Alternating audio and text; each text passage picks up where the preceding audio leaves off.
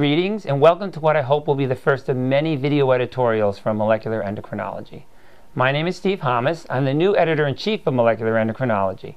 What I hope to do over the next few minutes is tell you a little bit about myself and some of the new directions that we plan to take the journal over the next few years. So first I'll tell you a little about myself.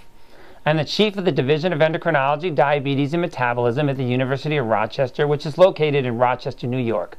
So for those of you who are geographically inclined, I should point out that Rochester, New York is the incredibly snowy Rochester as opposed to the really cold one that's located in Minnesota.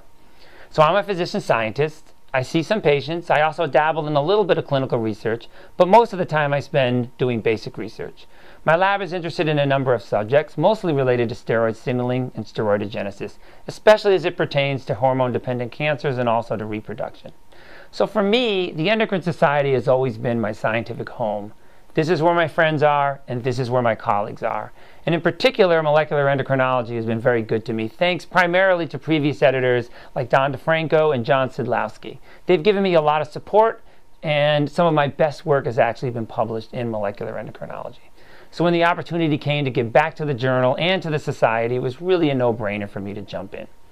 Of course, some could argue that my timing may not be great. As we all know, basic research right now is facing a huge crisis. Funding is limited, and we're being pulled in a lot of different directions. What are we supposed to do? Are we supposed to write more grants, or are we supposed to publish more quality papers? Should we publish in the high-impact journals, or maybe in the open access journals where things are a little bit easier to get them out there? And sometimes it seems like our own institutions really don't care about what we're publishing, but just whether we have funding. So it really does make us wonder why anybody right now would want to start a career in research. But of course we know the answer. We put up with all of this because we love to do it. And in short, I feel like the job of the society and also the job of the journal is to help foster this love of research and to keep the fire burning throughout these difficult times. So here are a few things that we're planning to do. First of all, we put together a dream team of associate editors that cover the gamut of endocrine research. And you can check out their photos and their bios on the website, and I encourage you to do so. We've actually added 2 additional associate editors this year to try and broaden our scope. And our hope is we want to be able to publish a journal where anybody who's doing endocrine research feels like they can come to us.